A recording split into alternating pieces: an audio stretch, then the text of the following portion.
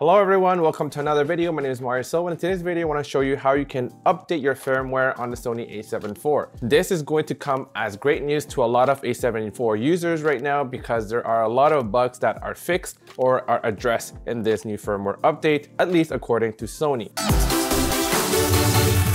So let's go over to Sony's website. I'll be linking the website to Sony where you can do the firmware update in the description below so you don't have to go and Google it. There are two versions, one for Mac and one for Windows. If you want to update your firmware on the A7 IV with the Mac, on the Mac computer, it says that you have to download another file first. You have to download the Sony camera driver. So I have a Windows computer right here. I don't want to go through that trouble of downloading that driver, so I'm just going to update using my Windows computer. There are a few things that Sony says that have been improved on this camera. First is that it improves the accuracy of the eye autofocus feature.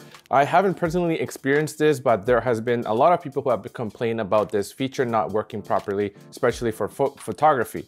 And the second issue is that for some reason, the A7 IV was not able to take pictures with one of Sony's pancake lenses, the 28-60, which is weird, but glad they're addressing this issue. The third one, it says that it improves the operational stability of the camera. It doesn't say exactly what it improves, so I hope this addresses some of the overheating issues that a lot of A7 IV users had when they first got the Sony A7 IV. I made a video about this issue a couple of months ago, so if you wanted to check that out, I'll be linking it right here. But in essence, what I was experiencing was straight out of the box, the Sony A7 IV was giving me an overheating warning even after 20 minutes of using just the menus, and then after a little bit longer, it would just shut down on me. So what I did was just to turn that auto temp setting to high, and I've been using the A7 IV like normal since then. So no overheating issues and no shutdowns and no overheating warnings as well. So I'll test it, so stay till the end of the video to find out whether this firmware update is still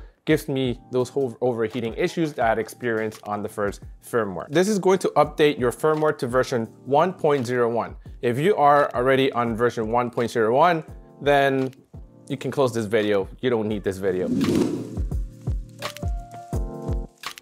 So this is only for those who have the version 1.00. But before we continue, it would be greatly appreciated if you hit that like button and subscribe if you haven't already. Thanks again. So after you've checked that you are indeed in version 1.00, you go to this website, download the exec file here from Sony's website. It'll take a little bit of time, wait for that to download. Sony recommends that you use the original USB cable supplied to you when you purchase this camera. So I have it right here. As you can see, I haven't used it at all, so this will be the first time I use it. Sony recommends that you use a fully charged battery in order to do this update successfully. Once you've downloaded the updater from Sony, you need to first open the updater and do not connect your camera to the computer yet. You have to connect your computer to the camera after you open the software updater. So once you do that, then you'll be prompted to connect your camera to the computer with the Sony cable. Go to setup and then go to USB connection, and then verify that the connection is set to mass storage, MSC. So now we're gonna connect the camera to the computer. It will say USB mass storage. You can let that go. And now we can continue on the computer. We'll go click on next, verify the version. Here we can see that the current version is 1.00 and we're updating to 1.01. We'll click next. So now it'll automatically reset the camera, and now it's just waiting. And it says it takes about 7 to 8 minutes for this to happen, for this entire process to occur. So we'll wait and see how long this takes. And as you can see, the camera just turned off. It just shut off, but that light's still on. So I think it's just doing its update right now.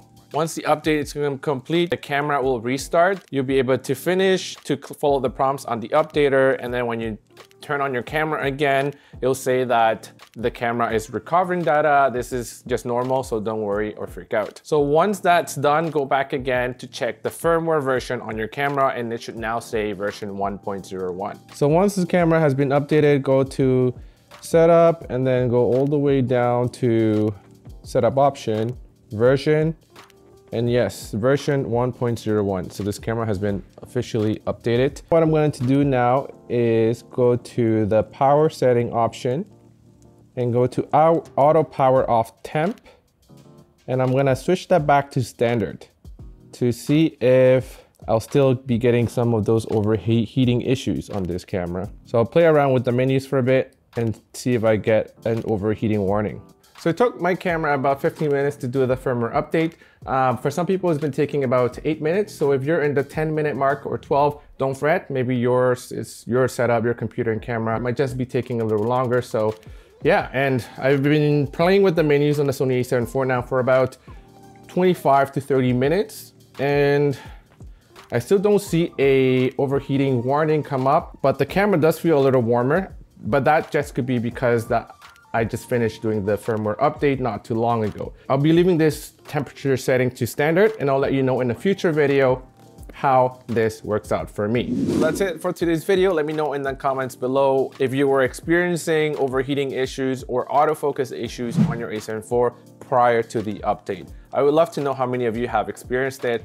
I have heard a lot about overheating, not so much about the autofocus issue, so I would love to hear about it in the comments below. So that's it for today's video. I hope this helped you out in updating your Sony A7IV. Subscribe if you haven't already, like this video, it really helps, and until next time.